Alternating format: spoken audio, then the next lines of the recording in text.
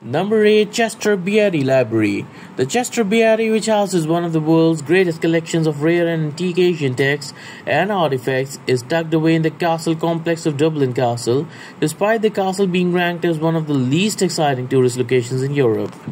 Number 7. Arras and Watcher Train Tour. Imagine being able to have a peep inside the president's house if you're a kind of person who loves to look inside living room windows and obsesses over home improvement programs. Number 6. Irish Museum of Modern Art.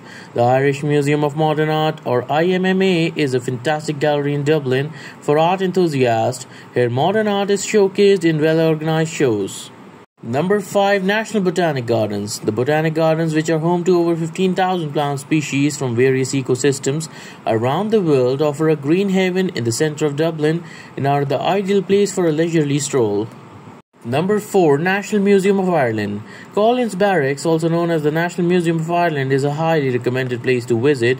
In addition to the many of historical and visual art exhibitions, the Binburb Street location hosts a plethora of one-time events organized by the staff. Number 3. Garden of Remembrance. Designed by Dorothy Hanley, this serene area in the heart of the city is devoted to honoring all those who gave their lives in the cause of Irish freedom. Number 2. National Library of Ireland.